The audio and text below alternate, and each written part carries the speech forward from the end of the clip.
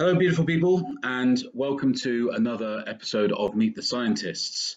So, I'm Chris Jones, and I'm going to be talking to scientists on behalf of COP26.tv, and we're going to be talking to Dr. Lucas today, who's exploring human tolerance and adaptation to limits of physical and environmental stress, particularly focusing on populations that occupy settings vulnerable to climatic extremes, such as the global south. She's exploring the therapeutic potential of exercise and environmental stress.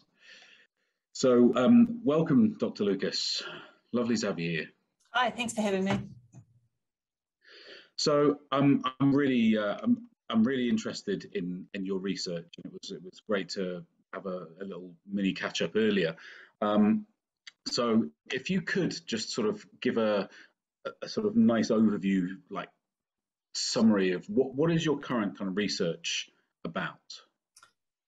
Sure. So my background is actually in sports science, and I am an exercise physiologist, and I work particularly in environmental medicine. So the bulk of my work and teaching is focused on looking at how humans survive or thrive in extreme environments, and I particularly look at very hot environments.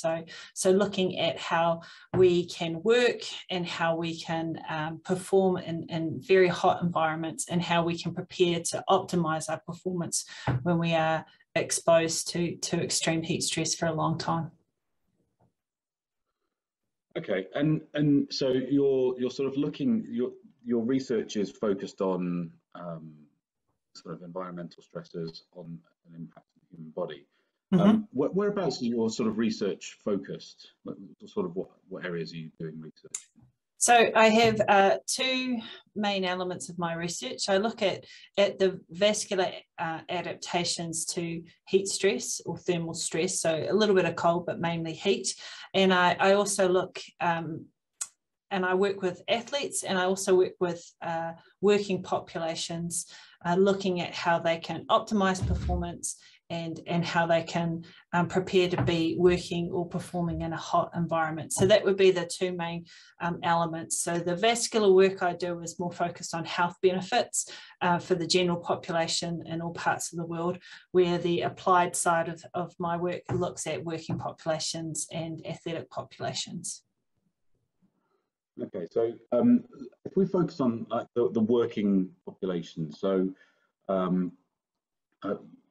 what sort of impacts? So obviously we're focused on looking at climate change, and obviously there will be some areas of the world which people bizarrely find that might get a little colder because some of the things like the weather systems slightly get distorted or changed. And so areas that were quite warm might become a little colder, but generally the consensus is that things will get warmer. So what are the kind of immediate effects on human beings that we might kind of see as temperature rises? Yeah, so we already know quite a lot about how the limits of what we can tolerate in terms of hot environments, and as a race, human beings are very good at setting up behaviours to help us manage that. I think what's happening with climate change, which is changing some of that behaviour, is that we're seeing regions get hotter, certainly, but we're also seeing an unsettled weather pattern and an increase in extreme events. So places not typically set up to deal with hot events or extreme cold events are experiencing them more frequently and at a greater intensity for a longer duration. And we're seeing some of those ramifications in our public health data as well. So that's on one side. I think on the other side of it is we also have parts of the world that don't have the same sort of healthcare systems or protections in place for workers or for the general public, and their traditional ways of managing their environment are becoming more and more threatened.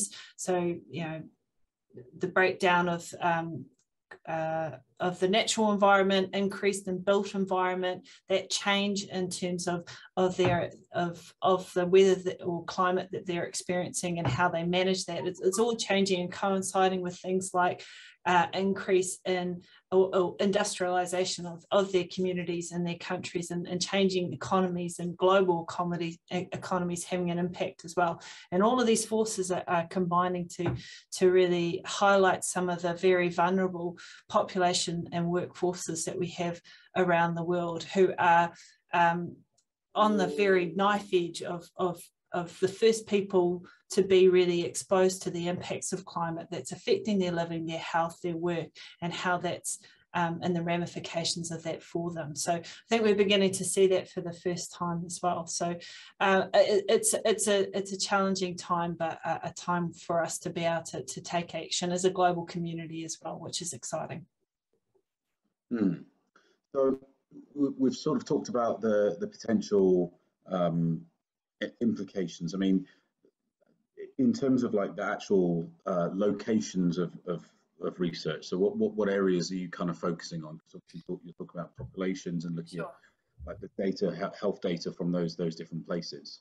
So a key part of my research is working in Central America, and that's because there's an epidemic of chronic kidney disease of unknown origin that's been going on for the last 30 years, and we don't know the cause of it, and the leading hypothesis, or the leading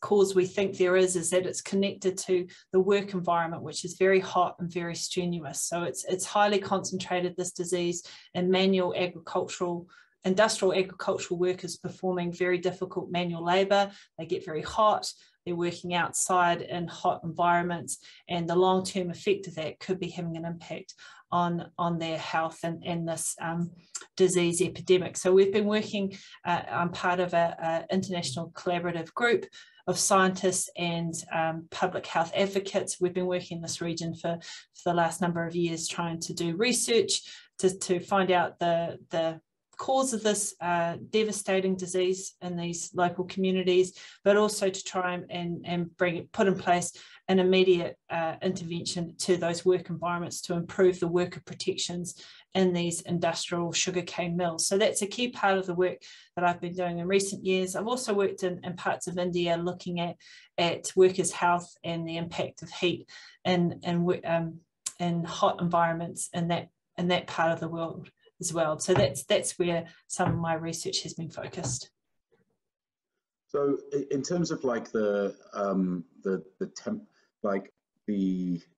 climatic differences between South America and Central America and India, what are the sort of key climatic differences? So we can see, if we look at climate data over the last several decades, we can see those trends of increases in maximum temperatures and daily averages. So those regions are showing an increase in trends that you see across the world, and particularly in hot regions. There is, particularly in India, there's a real increase in extreme events. And across the full range. I guess India is a much larger place, so they get the full range of weather impacts when it comes to extreme events, so typhoons, hurricanes, heat waves. They are well aware. Also, vector-borne diseases and the increased rate of vector-borne diseases, which is connected to the climate as well, has seen an increase in both those regions and other just to clarify for people that don't know, so how would you define a vector? Have you got an example of a vector? Yeah, sure. So vector-borne diseases, like diseases carried by mosquitoes.